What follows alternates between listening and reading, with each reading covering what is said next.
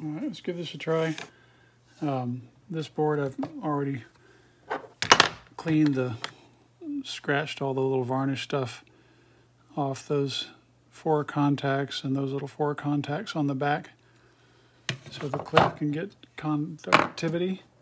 I hadn't read anywhere, but I presume it's good to hook this stuff up before you power up the little board.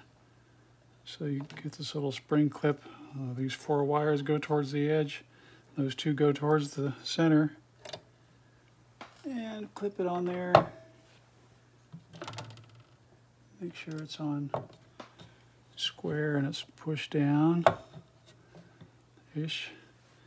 And then this is the little Flashcat board. And then plug it in.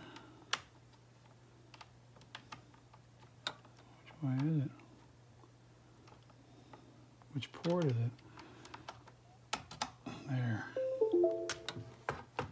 Okay. Okay. Red means the board's powered up. And then when you launch the Flashcat application, a little blue light comes on to show it's talking to the board.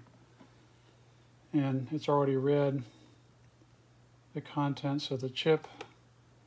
There's all the gibberish, hex code. I just had it programmed with some keys. So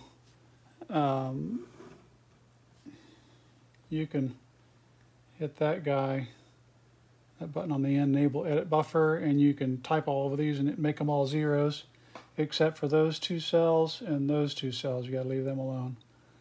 Or you can, let's see, write to the disk from a file, and I saved a file. I did it before. Looks like I've got 2. Hopefully that's the good one. Open and OK. Boink, it worked. Okay, cleared everything out. They're all zeros except those 2 cells and those 2 cells. And that's it. So shut it off. And unplug it. And it should be ready to install in the car.